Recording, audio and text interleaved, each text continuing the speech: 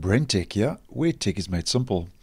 On Windows 11, you may know that when you save a file or an app, so maybe you are downloading an app from the Microsoft Store or wanting to save a file, you will be offered a default location to store that file or app. And this location is usually the main installation drive, or the C drive, as most of those installation drives are called.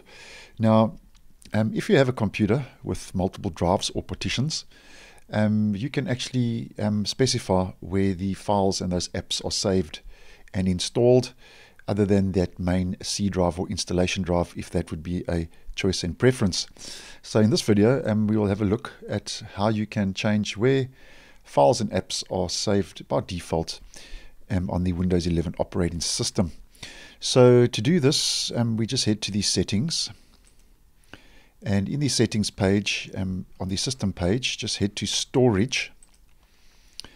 And here you just look for the advanced storage settings option. Click on that.